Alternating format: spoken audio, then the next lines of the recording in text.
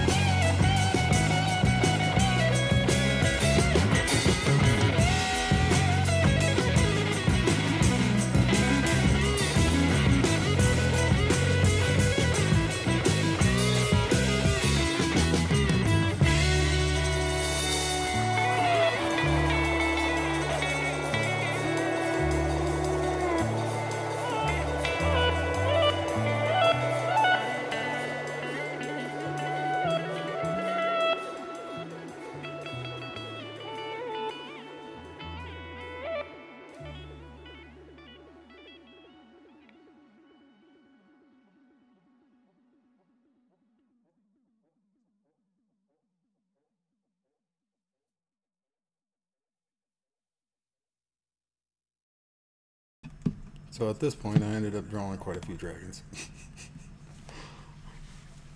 Did the bunch around a castle. That castle just got destroyed.